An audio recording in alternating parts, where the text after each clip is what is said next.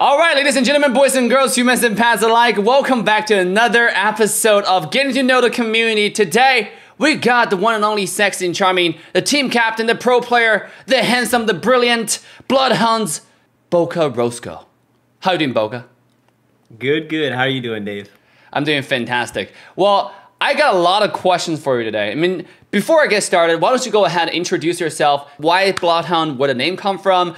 How long have you been playing Mobile Legends? And what do you do outside of Mobile Legends? Because the whole point of the interview is to get the community to know more about you outside of how good you are on Sicilian.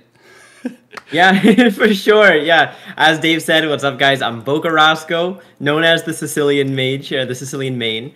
I play for Team Bloodhounds. We're a newer team. We are established players that have came off of older rosters like Aether Explicit, and we have formed a new team called Bloodhounds. I myself have been in the Mobile Legends competitive scene for maybe about a little under a year. Previously, I was also a play-by-play analyst. If my name or my face looks a little familiar, I casted back in the day in the NACT BTK versus Area 77 with Dave. That's right. And T-Rex.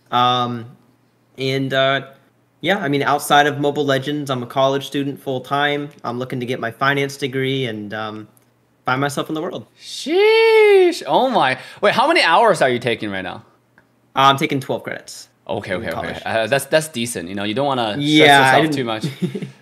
I didn't want to overload myself because at the same time I am a content creator as well. And we understand that all of our players have different paths of life and where they are in life.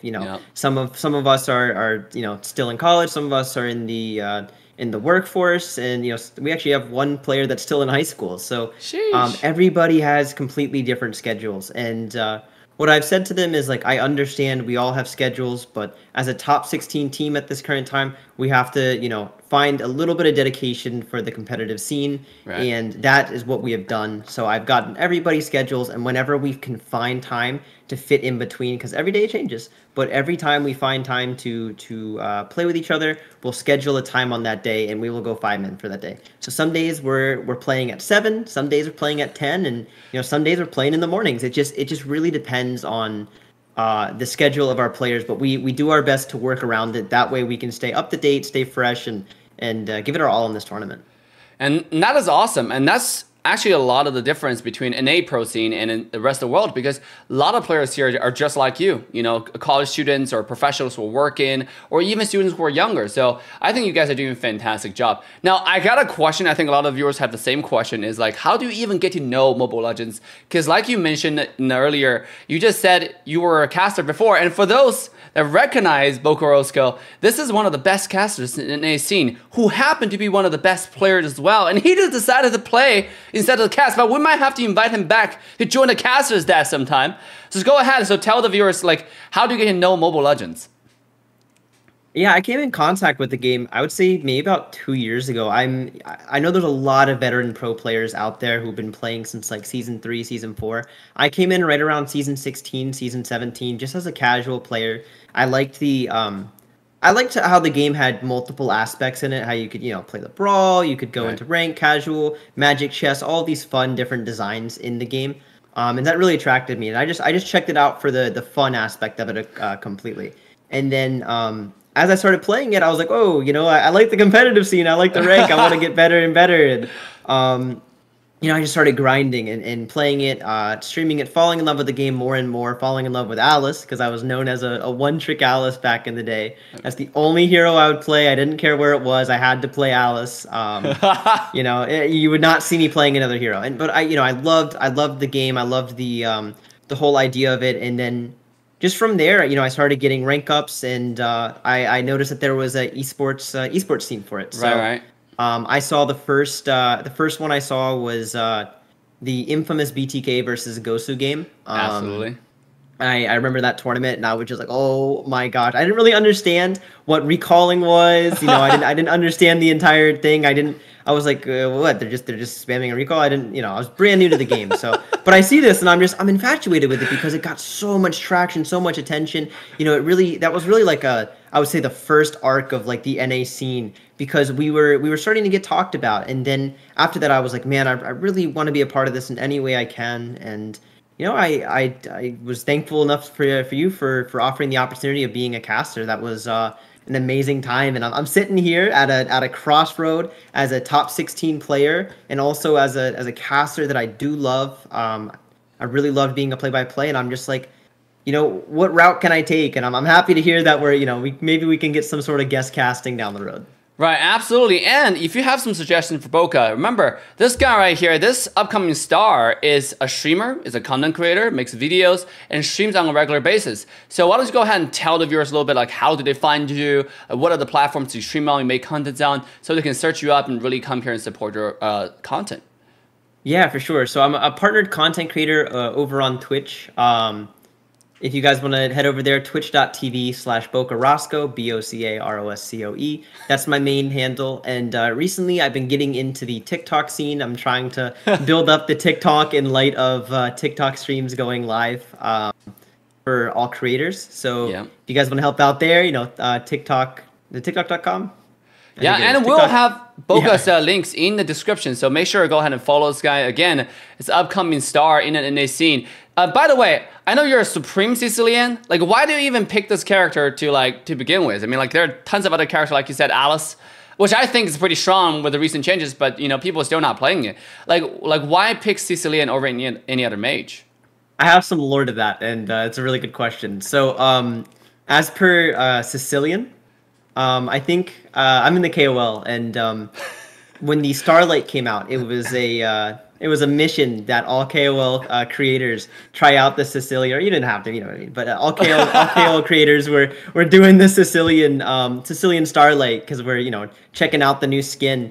And I tried them out, and actually, this video is highlighted on Twitch. If anyone wants to go see that, it's quite interesting because it's my first ever Sicilian game, and I'm sitting there and I'm like, I hate this mage. This is horrid. I'm like, he's so late game. Oh my gosh. Like, I don't understand the functions. He runs out of mana.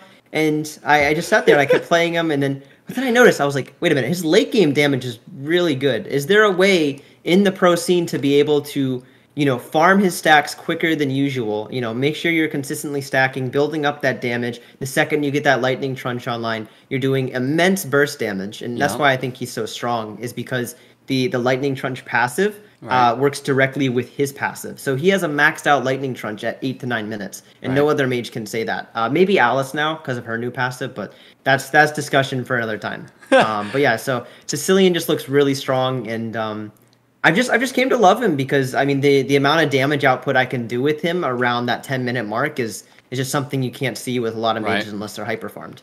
Yeah, absolutely. Like, I was actually about to ask, like, can you give the players some tips on, like, okay, when do you usually hit the second power spike, second item, the Clock of Destiny, Lightning Truncheon we're talking about? And you just mentioned 89 minutes, and that's exactly right, because I see most mages get their first item around 5 minutes. So then you speed it up, then you get, like, around 8. That's just... You answer, like, my future questions. That's insane. I mean, like, are you exploring at any other mages right now? Any other, like, or even position, any other roles you want to play? Or are you really just in love with the mid lane and then looking into other mages, other options? So, yeah, I'm in love with the mid lane. I think I've taken more of an IGL role on the Bloodhounds. Just because I feel like the mid lane, you have so much action going on. I'm able to rotate to any lane, invade, defend. Right. I'm sort of the core center with the tank and the jungler. Right. So I enjoy being that sort of that leader role where I can control. If I push this mid wave in, I can calm to everybody. Hey guys, let's rotate top or let's invade. Whatever we're doing. I'm able to kind of steer that ship, and I enjoy being that guy. In the mid lane. And so as per other mages, yes, I have to explore other mages because in the most recent game, the caster said, why aren't they banning Cecil? Why aren't they banning Cecil? Game 3, why aren't they, they're just like, everyone's bringing up, just ban Cecil, just ban Cecil. And I'm like, okay, if everybody's going to say ban Cecil, I'll learn new mages. Fine. So no longer a one trick. I've been practicing this entire new season, trying new heroes, trying new builds, checking out the new glowing wand patch, and I think there's a lot of strong mages out there that we're just going to have to wait to see what happens tonight that I do.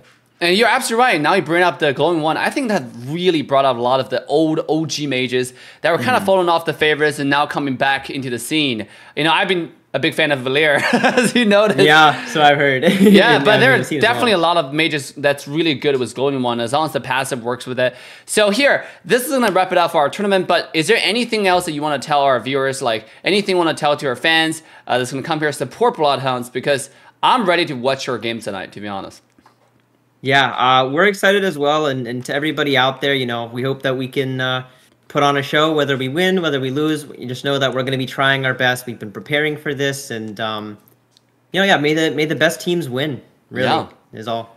All right, thank you so much, Boca. And one more time, guys, you can follow Boca with all the social links in description. So go ahead and do that immediately. Big shout out for him to take the interview. So with that being said, have a wonderful day. This is about to wrap it up for us tonight, and we'll see you guys next time. We'll see you guys on NACT Battlefield.